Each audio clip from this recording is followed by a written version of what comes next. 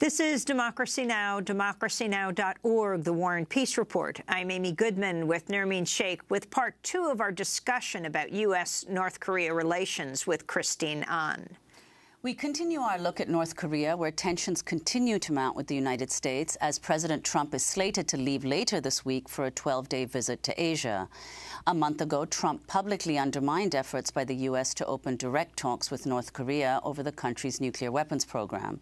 A day after Secretary of State Rex Tillerson said that the U.S. has 2 or 3 back channels open to North Korea's leadership and that he was pursuing dialogue, Trump responded to the news tweeting, quote, "I told Rex Tillerson, our wonderful Secretary of State, that he's wasting his time trying to negotiate with little rocket man. Save your energy, Rex. We'll do what has to be done." Trump has previously threatened to unleash fire and fury on North Korea and told the United Nations General Assembly he was prepared to destroy the entire nation of 25 million people. This is Republican Senator Bob Corker Sunday. Speaking on Face the Nation, Corker, who's also chair of the Senate Foreign Relations Committee, warned against compromising efforts at diplomacy with North Korea.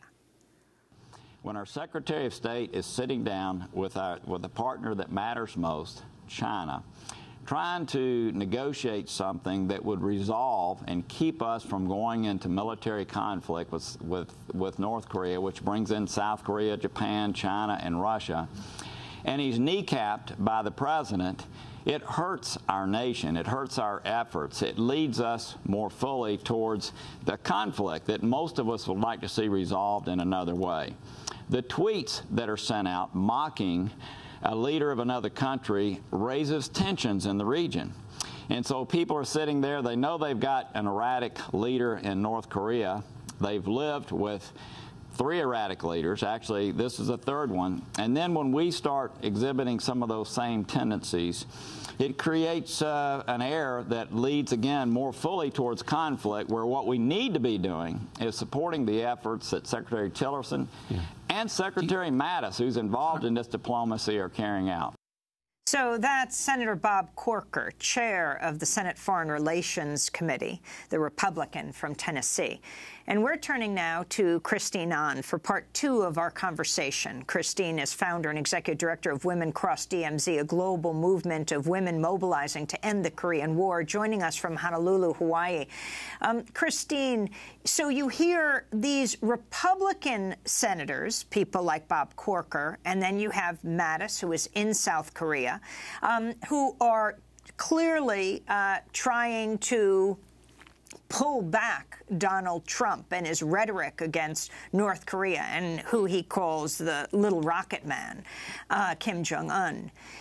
Can you talk about both what's happening on the floor of the Senate among the Republicans, to what's happening around the world mobilizing as President Trump plans this trip later this week to Asia, including going to South Korea?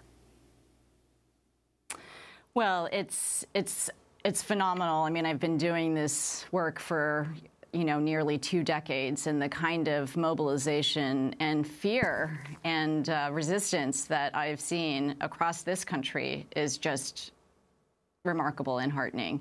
And I think because of that, because there has been a call for national mobilization to stop a U.S. Trump war on North Korea, that, protests, teach-ins, webinars, I mean, all sorts of, actions to both educate a U.S. population that has been so woefully uneducated and misinformed about, the roots of this historic conflict. I mean, it's important to remember that the 1950 to 53 Korean War ended just with a ceasefire. That is, a very fragile truce that has maintained a state of war between the U.S. and North Korea for 65 years. And, they promised within 90 days to return to peace talks, to negotiate a peace settlement, and that has yet to be signed.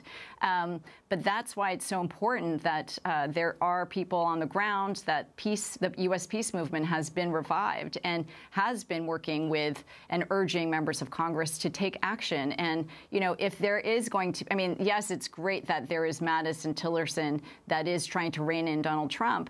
But, the true check on any kind of executive authority to launch a first strike against North Korea comes from the Congress. And I think that it's a really important debate that is taking place. And just last week, Congressman John Conyers, who's one of the 2 Korean War veterans from Michigan, introduced a bipartisan bill with Thomas Massie, Republican from Kentucky.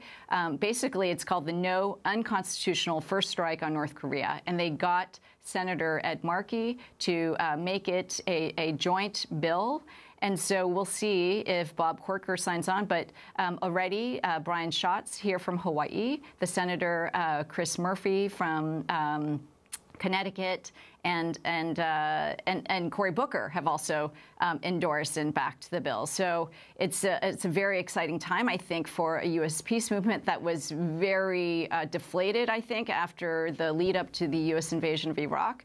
And, the time is now for us to push back, I think, to be building alliances with the peace movements in South Korea and in Japan. These are historic allies of the U.S. And together, with a unified voice, say we must stop this brinkmanship. We must oppose war. We must stop provocative actions that are done on our countries and our militaries, including the very provocative trilateral and bilateral military exercises that are conducted twice a year that simulate an invasion, decapitation of the North Korean regime. I mean, we have to look honestly at what our government and our military is doing to provoke North Korea. And, the earlier question about, is North Korea ready for talks? I mean, so there was a very important meeting that took place last week in Moscow. Suzanne DiMaggio, who's one of the American civil society negotiators that engages in these Track 1.5 talks with the North Koreans, shared a panel at this conference with Madam Choi Son-hee, who's one of the lead foreign ministers from the DPRK who negotiates with the Americans. And, Madam Choi Son-hee outlined, where North Korea is coming from. And they basically are calling for the U.S. to stop its hostile policy, to stop making threatening tweets and other statements, threatening the total annihilation of their country and making such, defamatory remarks, calling their leader Rocket Man. And, obviously the latest round of sanctions at the UN Security Council, it's a new breed. It's not intended to go after the elite or the North Korean nuclear or missile program. These are sanctions that are targeting North Korea's economy. It's about textiles, seafood, limiting the ability of North Korean workers to get work overseas. So I think that they are feeling very isolated and encircled.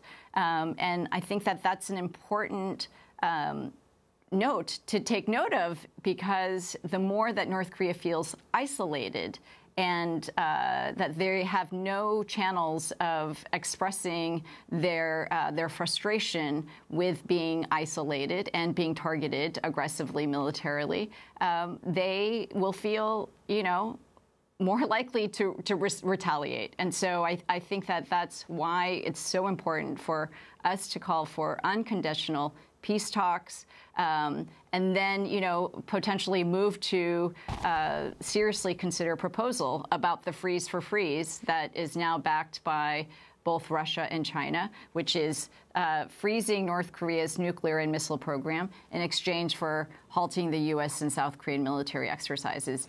I think we really need to be pushing for that, and especially ahead of the war games that will take place in March of next year. Well, Christine An, Trump is, of course, also he's going on this 12-day trip to Asia, and among the countries he'll visit is Japan. Now, you talked about North Korea feeling encircled, and one of the concerns that's been raised is that, Japan just elected Shinzo Abe, Prime Minister Shinzo Abe, won a two-thirds majority in this recent election, which now apparently will allow him or make it easier for him to change Japan's pacifist constitution. So could you say a little about that and what the implications of that are? Oh, I mean, it is terrifying, actually.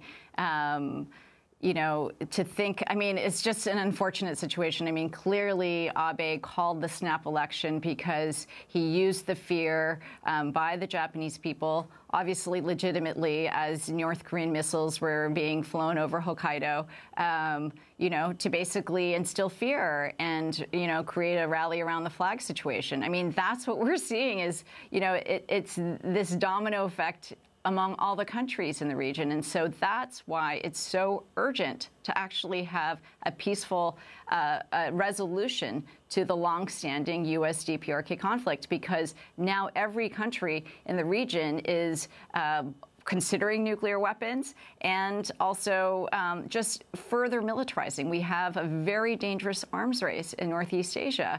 And it is a tinderbox, basically waiting to explode. And, you know, this summer I traveled to China and also to South Korea. You know, as you know, the travel ban that was put on me by the predecessor, Park Geun-hye, was reversed under Moon Jae-in. But, you know, what I did recognize is that there are still so much trauma. Christine Ahn, I want to thank you so much for being with us, founder and executive director of Women Cross DMZ, a global movement of women mobilizing to end the Korean War. To see part 1 of our discussion, go to democracynow.org. I'm Amy Goodman with Nermeen Sheikh. Thanks so much for joining us.